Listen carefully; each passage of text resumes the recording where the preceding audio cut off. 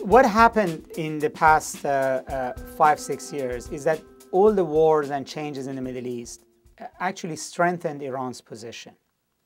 Iran has sort of emerged, if you would, as a great power in the region. Now, there are many people who say that's not really true. This is nothing that Iran did that gave it this status. It actually is a weak country. It has a weak economy. It has a divided society. All of that might be true, but it takes 10 minutes being in the Middle East to know that the Iranians think they're a great power and the Arabs around them think they're a great power. And a lot of politics is about perception. The perception in the region is that the glass is half full for Iran, is half empty for the Arab world. That compared to 2001 or 2002, Iran's influence in the region has expanded and the influence of the Arab world has declined. That Iran militarily feels it has much more elbow room if the US wasn't there. The Arab countries now feel vulnerable. That Iran has effectively penetrated the Arab world. It controls southern Iraq. It wields a lot of influence in Iraq. Iran is a big player now in Lebanon, much more so than before 2006. And look, the Palestinians are not completely divided into two territories. And guess what?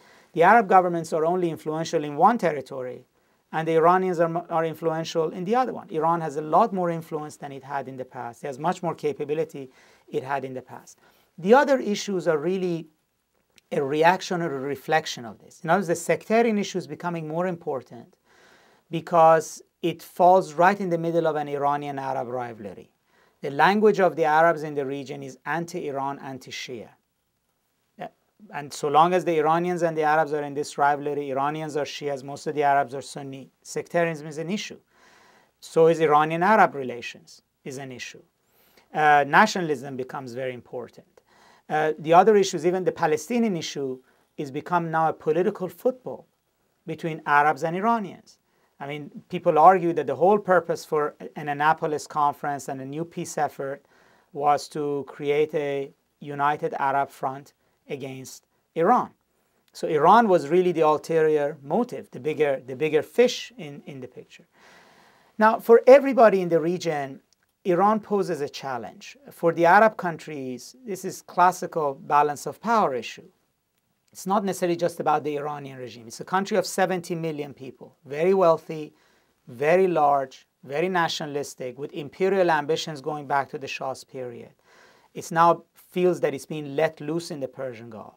And any country, whether it's Egypt, Saudi Arabia, UAE, any country reacts to a relative loss of power with anxiety.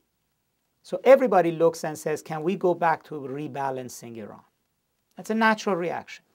The United States has a challenge because the United States for a very long time invested in a vision of the Middle East which was based on the idea that the Arab world is the most dominant factor. And stability in the Middle East depends on stability in the Arab world. Now, all of a sudden, we see that Iran is a lot more important, from Lebanon to Palestinian issue to particularly the Persian Gulf, where everything we care about right now is over there, and to Iraq, which is our most important issue in the region.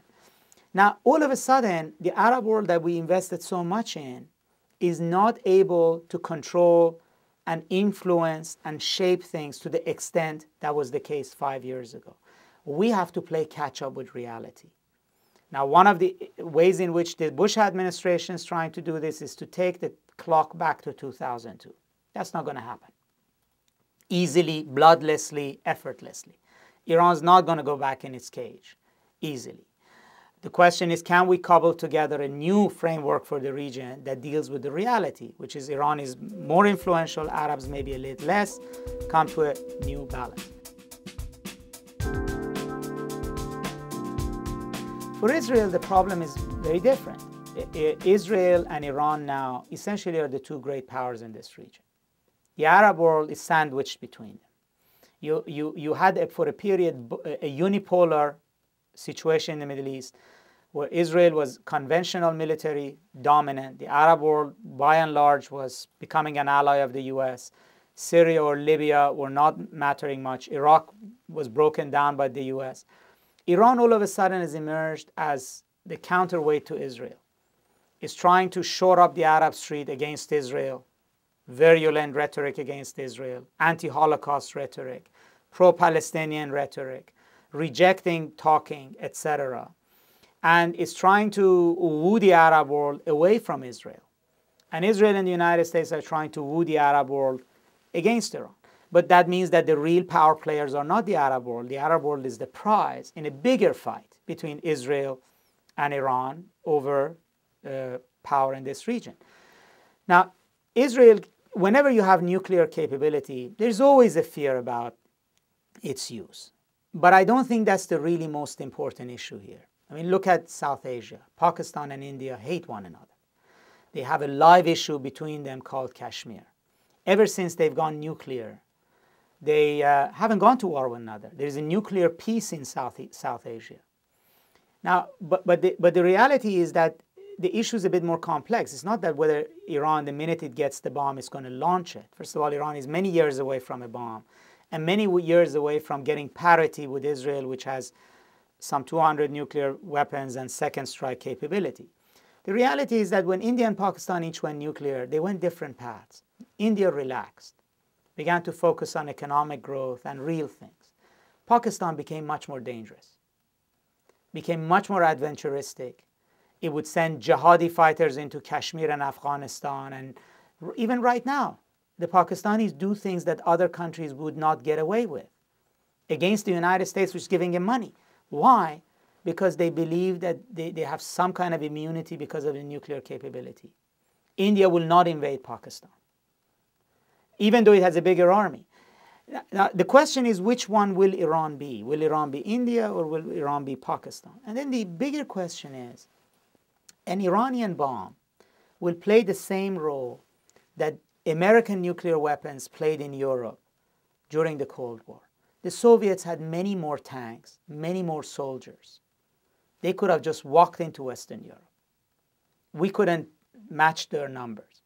But once you have the nuclear weapons in the picture, conventional superiority becomes irrelevant. The nuclear weapons are an equalizer.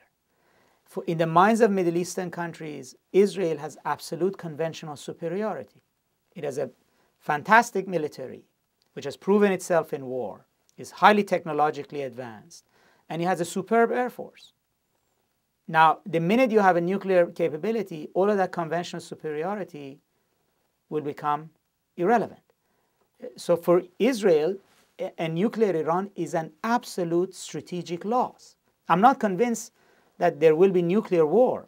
I mean, one never knows, but I'm not convinced that that's the most likely scenario, the most likely outcome. But one can be absolutely sure that once Iran has a nuclear weapon, Israel will lose its conventional superiority, and the balance of power in the region will shift. Israel will not be able to, for instance, operate in Syria or in South Lebanon with the ease that it does. Many Arab countries that right now complain about Iranian nuclear weapons may actually benefit from a nuclear shield and become a lot more anti-Israeli. And if you'll end up with a much more constricted Israel in a Middle East which still has many live unresolved issues that threaten Israel's security.